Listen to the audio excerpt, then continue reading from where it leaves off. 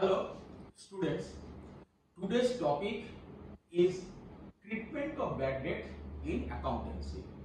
You know, in business, credit purchase and sales are very common. When the goods are sold on credit, then the entry will pass that debtors account debit to sales account. Suppose 50,000 worth of goods are sold, then 50,000 debtors account debit to sales account. Debtors account also known as customers account. Customers account. When the goods are sold on credit, then it is very common in business that a portion is collected, suppose by cash, then cash account or bank account debit. Suppose 45,000 is collected from the customer and 5,000 worth of goods which have been sold on credit not realized. In that case, we write bad debt account debit 5,000 and to sundry debtors account, this is 50,000. Although in general it happens in business that in which year the goods have been sold,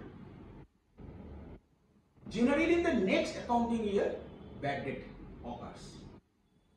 But whatever it might be the case, in that case bad debt account will be debited because bad debt is a loss and debtor's value is decreasing for bad debt. Now the question is how bad debt account will be closed, because you know bad debt is a nominal account and it should be closed. Bad debt account, it is a nominal account, and you know debtors is a personal account. All nominal accounts are closed at the time of finalization of account, and the balance of debtors account, that is a personal account, and real account balances are put into the balance sheet according to their nature of balance. Therefore, bad debt account should be closed. How? There are two ways to close bad debt account. One way, alternative, one. How? Directly we can charge to the PL account debit to bad debt account. This is 5,000. This is one.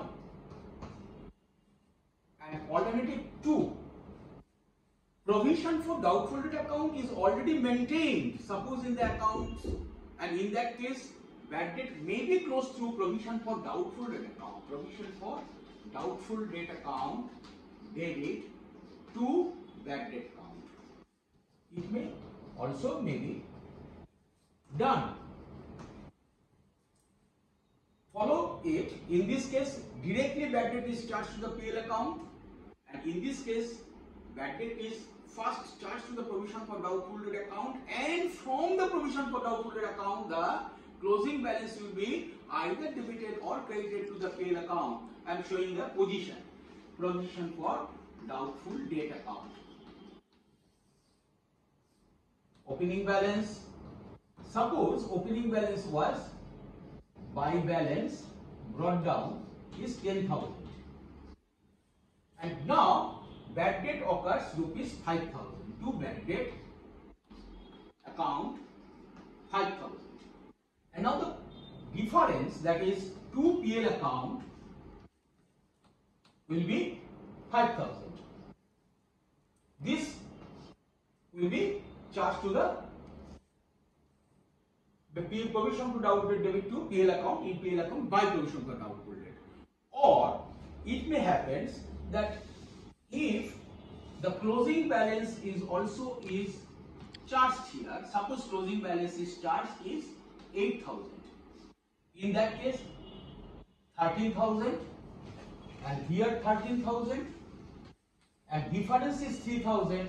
It will go to the PL account. PL account balancing figure. That is, very clearly you understand the provision previously was 10,000 opening balance. It is carried down from the last year. It is the opening balance.